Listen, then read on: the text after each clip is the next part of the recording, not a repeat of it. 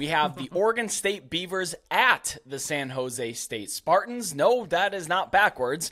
Oregon State is paying a visit San Jose State and their recently rebuilt stadium. You're going to be seeing a new look, I believe it's CEFCU Stadium there in San Jose instead of the big grass hill or the big construction site. You now have stands and a new building there.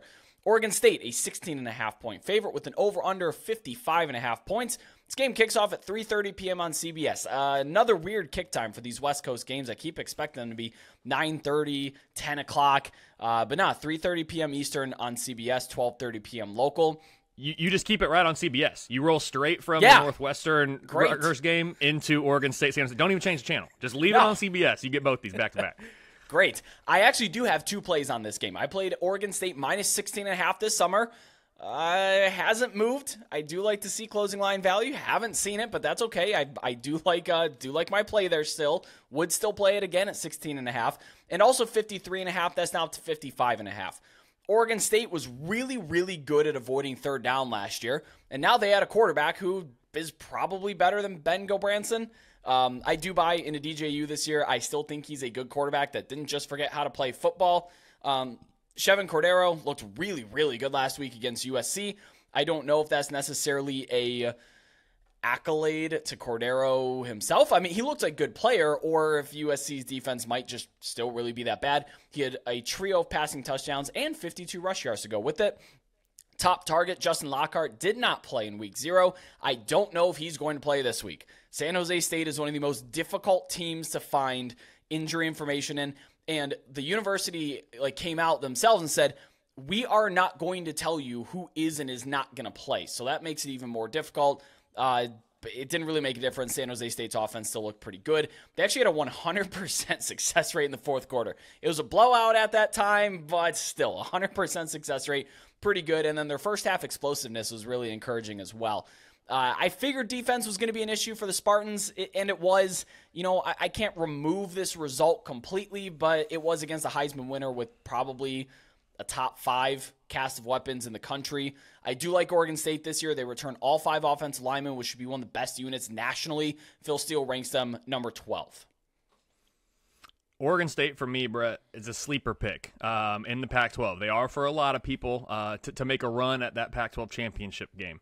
I have the Beavers power rated as the 5th best team in the conference, but they have the easiest schedule of any Pac-12 team. They miss USC, they miss Washington, and conference play 2 of the better teams in the conference. So I actually have an 18% chance for Oregon State to make it to Las Vegas. I'm excited to see them for the first time in this game against a team that's just played one of their conference foes. It's interesting, right? San Jose State plays USC this year.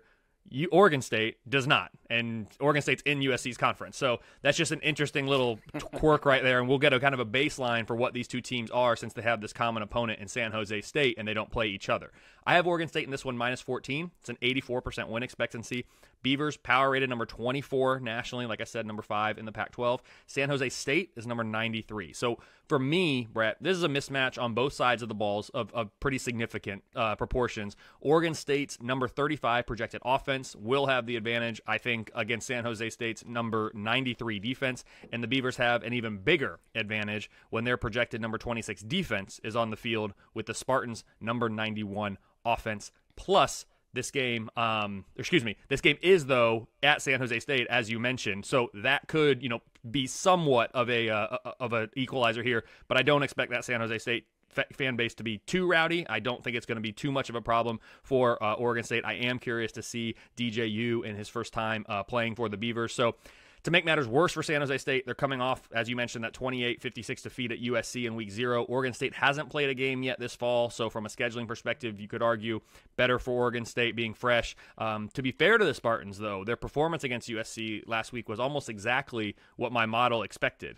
Their K-Ford rating fell from minus 6.3 to minus 6.5, so that's not a huge drop after losing a game by 28 points. They maintained their number 93 ranking in the power rating set. Bottom line, Oregon State, minus 14 on the road with an 84% win expectancy for the Beavers. I I don't know if I'm higher on Oregon State or lower on San Jose State than you are. Looking at the numbers, it kind of looks like I'm higher on Oregon State potentially. I make this 16.5 with my aggregated power ratings. And the reason I lean to lay the 16.5 is because I think Oregon State will be able to line the football up and run it kind of at will. Their back is dynamic. He's a true sophomore this year. And again, running behind that offensive line. And then again, you bring in a former 5-star quarterback, a blue chipper that I still maintain think could be a pretty good quarterback in the right system. And we talked about it in the preseason that DJU chose Corvallis because of the system. So I think he has an opportunity to thrive there. And I just like the trend that Oregon State's offense is in. I'm not 100% sure that the power ratings have a full grasp on how good this team could be. So maybe this is a little bit of a ceiling play rather than an average expected outcome play. But sometimes as a better in college football, you just have to do that.